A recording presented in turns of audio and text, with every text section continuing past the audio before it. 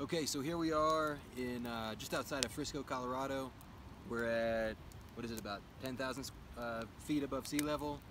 So what we're trying to do is figure out how to build a fire that's sustainable for cooking and keeping you warm in the snow.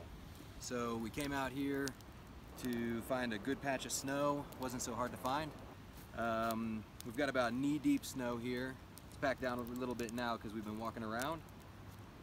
We put some spruce boughs on the snow, and then we built this fire on top of the spruce boughs. The idea was that the spruce boughs themselves would get wet on the bottom, and that they'd kind of keep the fire from sinking all the way down into the snow. The fear is that obviously, like, the heat of the fire is gonna make the snow turn to water and put the fire out, so it wouldn't be usable. So you can see how this fire is like sunk in a little bit, but it's actually doing quite well. And this is what, about an hour in, 2 hours in. So this is a fire that's built on spruce boughs. Nice bed of coals. We're gonna cook some fish and some hot dogs and whatever else on here in a few minutes. Let's go over to this fire a second.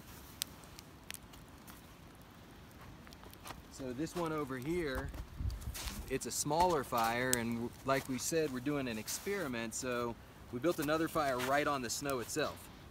Surprisingly enough, it's not sinking all the way down. I guess my thought is that the bottom of the fire is kind of creating a plate that keeps the fire afloat almost, so it like stays wet down there, but the heat is on top and the cool, I don't know how it's working exactly. We could think about it, but sublimation. More than melting. More than melting. All right. But we can still see that without the spruce boughs, it's really sinking in quite a bit. You got these sharp edges around here. I think eventually what will happen is that they'll sort of collapse in and put the fire out.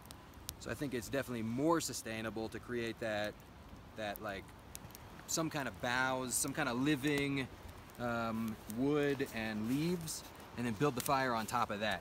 And that's what this fire is right here. Seems like it worked quite well.